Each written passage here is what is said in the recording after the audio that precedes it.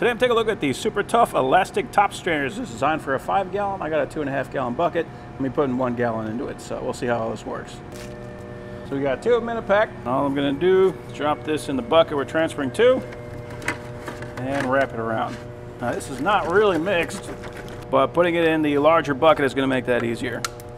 So the first thing we want to do is want to strain it. So I'm using a paint strainer. Doesn't even matter if your paint is brand new, you always want to strain it. And this paint is pretty old, so definitely want to strain this stuff. All I'm going to do is pull this up. You can see we got a big old thing there. I'm just going to squeeze that out.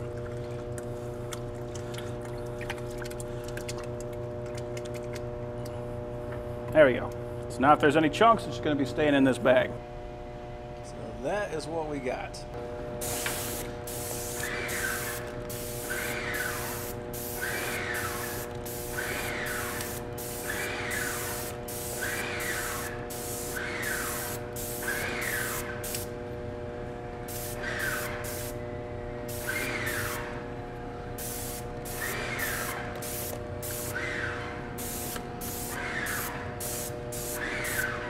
That's pretty awesome.